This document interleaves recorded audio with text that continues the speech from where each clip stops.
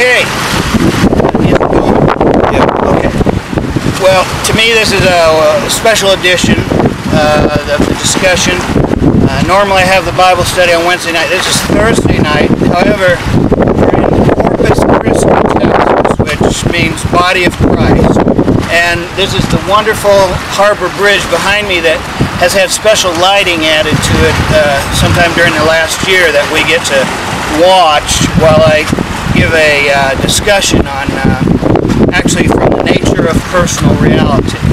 This is a Seth book, and I'm going to be reading out of chapter 5. The constant creation of the physical body is the name of that chapter. Session 626, and then out of this edition, it'll be at the bottom of page 99. The last two paragraphs is what we're going to discuss tonight. It starts off, the first sentence is, the conscious mind exists before material life and after it. And that by itself, if you followed last discussion we had, we did read these last two paragraphs, but I mentioned I was going to go over them again because they're so packed with information. So that sentence itself is implying that our conscious mind exists separate from our physical body. It exists before physical life and after it. It's a statement of fact. So again, if you believe the Seth material, then all worries about whether you live after you die would be eliminated. But the interesting thing is you also are alive before you are born. So it has a lot of interesting implications to it.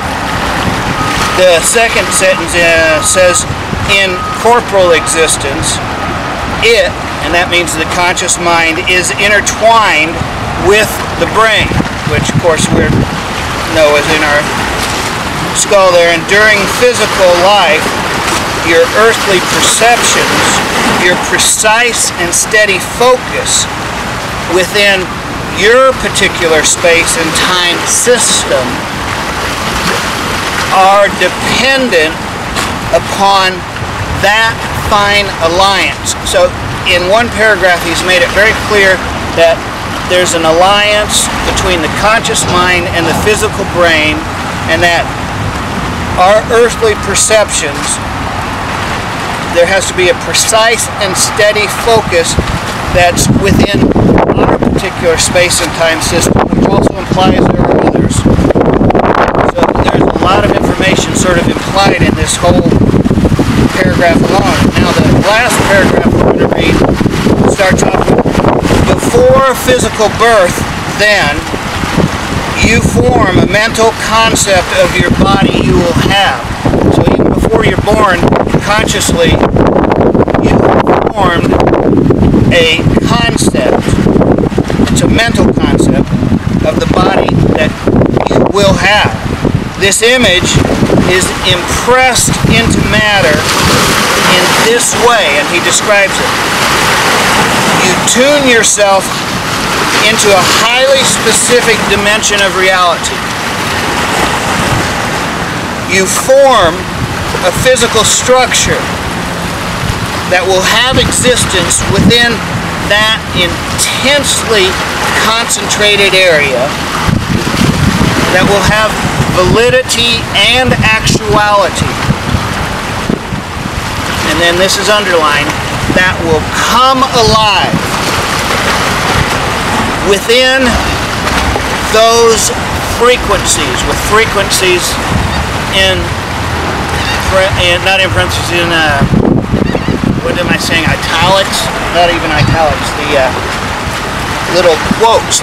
Now, the interesting part is, if you think about it, then using his concepts that he's talking to us about, it does have to do with vibrations and frequencies and space and time and electromagnetic spectrum.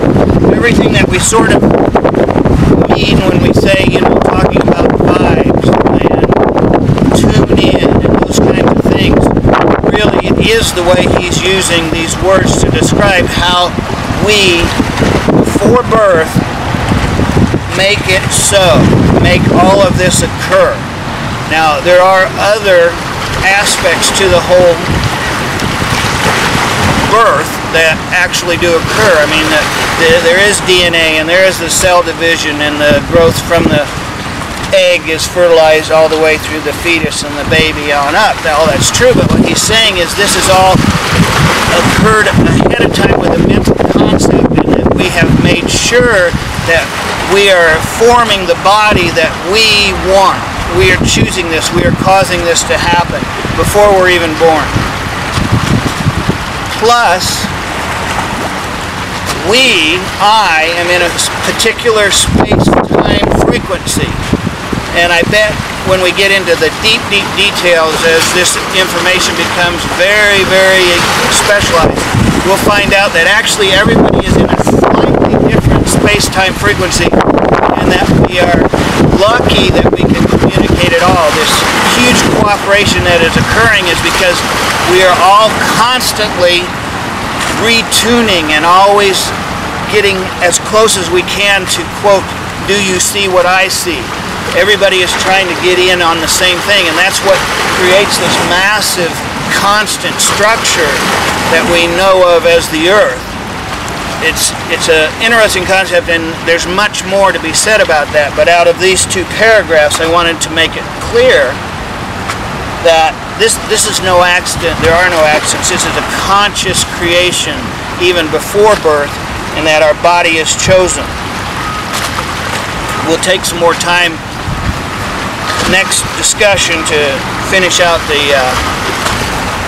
session and some other people, but I want to take advantage of this wonderful background, this wonderful city. I love the name Corpus Christi, and to present this material to you tonight, and thank you very much.